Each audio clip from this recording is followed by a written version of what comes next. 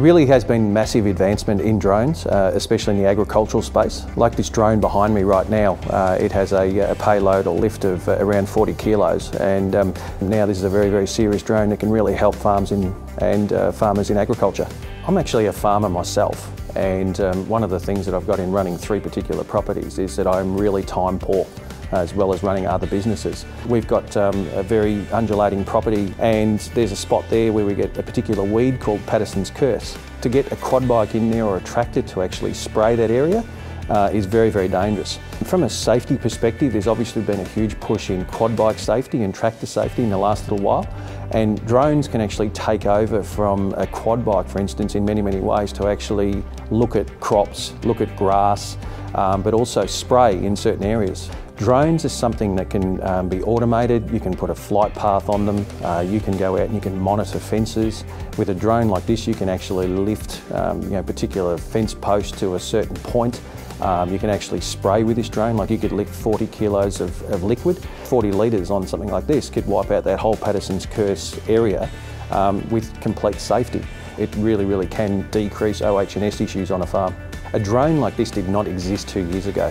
This is a really major tool for the agricultural industry. To shoot a drone out and to actually have a GPS coordinate of my whole property and actually run the fence line, that saves me huge amounts of time. Not only can it carry a camera, but it could actually carry tools and that type of thing out to somebody to actually fix a particular thing on a farm. Every farmer will agree with me that lifting hay and picking up hay bales is just a horrible job. A bale can be lifted with this particular drone. As we've seen a lot of natural disasters over the years, especially in Queensland, where you see stock stuck on a high point of land, you could particularly drop a feed bag out or a bale of hay out to that particular area, and instead of losing a whole heap of cattle or sheep or just livestock in particular, you could save $30,000, $50,000 in stock just by being able to get a bit of feed out to a remote spot.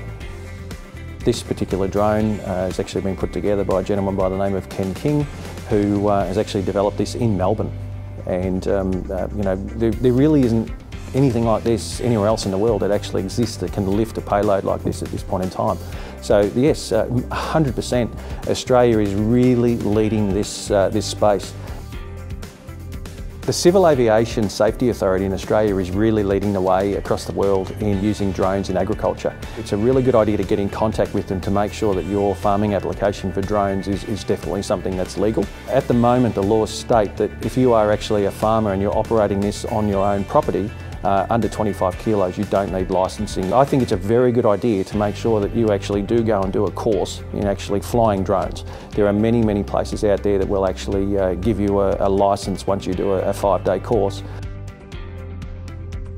A drone like this, it's a complex device, and you've got to treat them with quite a fair bit of safety, but also too making sure that it is flight worthy. It's probably a very good idea to make sure that if you get something from the manufacturer, you take it back quite often and make sure that it is fully maintained as well.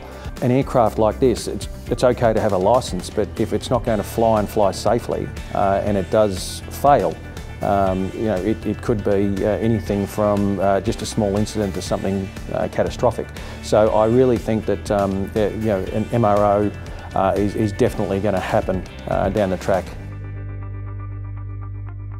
This has some extremely high-tech devices. There are GPS systems, there are large brushless motors. The batteries on these drones can start a car, plus more. So you really need to think about what you're actually playing with there. So I do see regulation coming in at some point from the aviation governing bodies where a maintenance schedule will have to happen on heavy lift drones.